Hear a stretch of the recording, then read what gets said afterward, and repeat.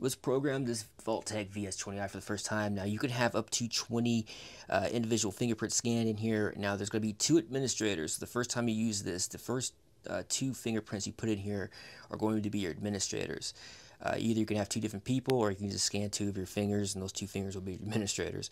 So after you've done your administrators, you'll see the light blink yellow, and after that, the administrator will have to put his finger on there, and then you can scan in an individual person then. So let's get to program it real quick. All you do is press the reprogram. Now you're going to want to try to variate there a little bit. You scan it 5 times and should be good to go. Now I'm going to be a single administrator, so I'll just do this finger here. Just variate.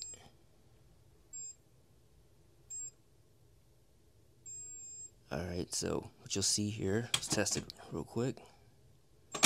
There we go. So now when you reprogram it, now if you have another individual, you'll see that it hits yellow there. So your administrator will put his finger in, and then you'll get someone else to come in and put their fingerprints in there. So that's how to reprogram it. Now let's reprogram the number pad. From the factory, it's going to come with the codes 1, 2, 3, 4, 5. Alright, so they recommend it can have its minimum of 4 numbers to 8. They recommend at least 6 to 8 code, but today I will just do 1, 2, 1, 2 is going to be my code. So let's go ahead and get that in there. So what we're going to do is hold down the button for 3 seconds until at least it beeps. All numbers light up, so let's do 1, 2, 1, 2. Now we're going to press it down again until we see that same thing happen. There we go. Do it one more time. And then hold it down until you see that it goes green. There you go. So let's see if it worked. 1, 1, 2, 1, 2. There you go. Now if you want to check the battery quickly, all you have to do is press down on 5 and hold it. Now if it goes up to the key number there 4 is 80 to 100%. I'll show you the rest in post exactly what the rest of the numbers mean. So that's how to quickly check the battery. So let's go ahead and get the app downloaded. I'll be using a Pixel 3 for this because I'm filming on my iPhone. I'll put the QR code right here, so if you're missing that information, you can do it yourself.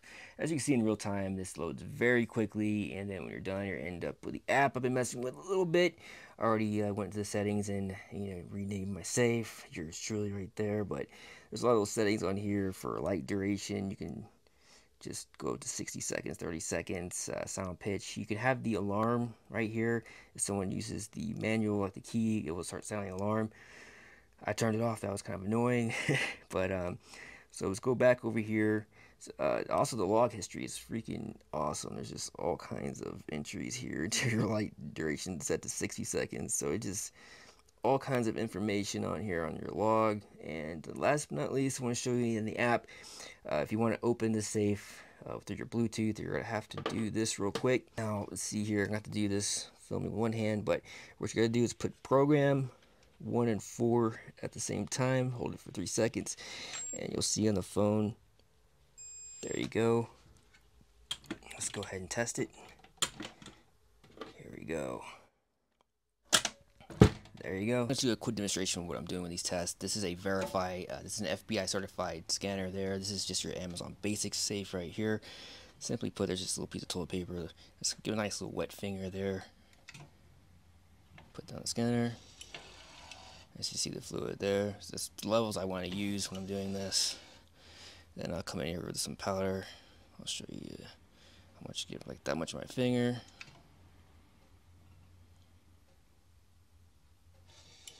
And there you go. Move the Amazon Basics up here to get my fingerprint correctly on there. So let's do this exact same test with this. The only safe to not pass these tests is going to be the Bill Conch safe. It's the only way to fail these tests. Every other brand has done well. Let's get the same amount on there. There you go. So now we're going to do the Vaultek and see how well it handles these tests. Alright, let's do the test on this scanner, see how well it performs. Start off with the wettish toilet paper. There we go. That was absolutely no issue. Let's do it again. Make sure you get a good amount on there. I want to try to really test this thing out. There we go. Wipe it off real quick. That was a lot. That was more than it's pretty much a cause failure on most of these, but I just wanted to check. Just do it again. This is the normal amount. No problem. So let's go over to the powder challenge now. Let's wipe this off. Get a good amount on there. Here we go. Perfect. This very good scanner and definitely easily passed my test. Let's do a time test to see how quickly the safe will open. I'll show you on the screen some other brands I've tested to see how quickly those open. So let's just see how fast this biometric scanner is. Try to time this just right. Here we go. And there's your official time right there. Vaultek vs20i has passed this round of tests. Later on, we'll be testing it with this 600-pound magnet to see if we can pull any internal metal parts, or we'll test it with this. This is a molding material that I'll get my fingerprint off of, and maybe use some silly putty or Play-Doh and see if that will trick the biometric scanner into opening. So if you want to see that, definitely subscribe. Until next time, we'll see you then.